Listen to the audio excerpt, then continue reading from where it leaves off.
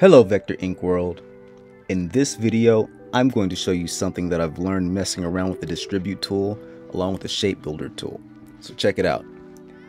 We're going to activate the rectangle tool, press it again to get the shapes, and let's activate the circle tool.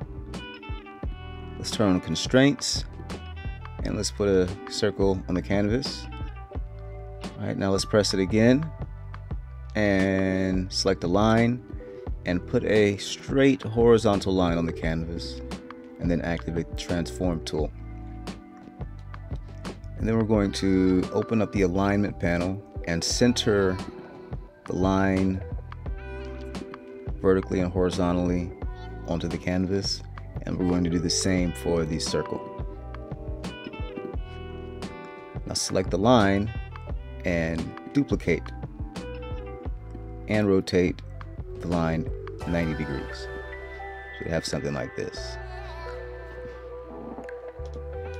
Then let's select the vertical line, duplicate that, and bring it about right here on the circle. Now with the circle selected, activate the Distribute tool. And we're going to drag the point of reference over to this line over here to the right. So you should have something like this. Now select the transform tool. Okay, so from here, going to come back over to the shape tools and select circle, select constrain, just lay one on the canvas. What we're going to want to do is align this circle to the top of this one here that I'm pointing at, and try to get it to touch this one here. So like so.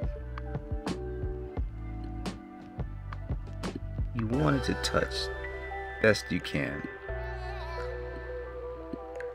And I think right there is good. Shape Builder should pick that up.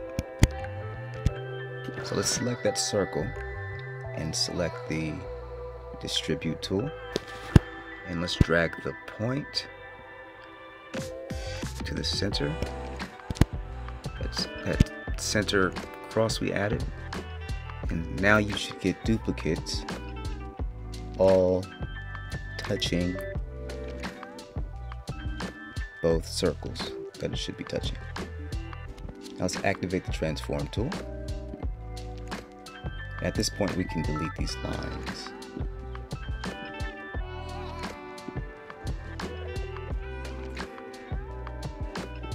We're going to highlight everything and select the Shape Builder tool. Then let's select these little cones up here. They're like little teardrops.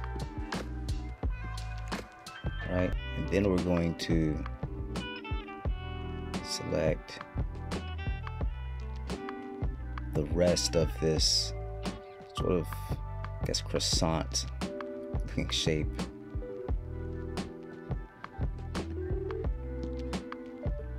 Right, and the thing about the Shape Builder tool is when it turns blue, it'll be orange as long as the shape, as long as it doesn't close the shape that it's trying to build. But as soon as it closes, or the shape is able to close, it'll turn blue. And that's how you know you have a shape. That's generally what you're shooting for. Sometimes you want to keep it orange, and that's fine. It'll just cut out what it can.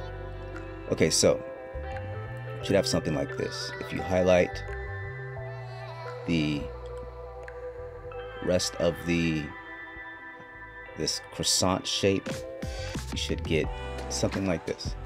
And then select transform and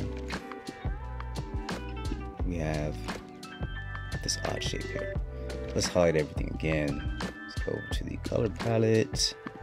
I'm going to just pick something, this one, like that one.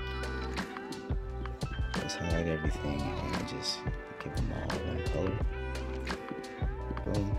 Sometimes you have to hit this twice. I'll fix that, no worries.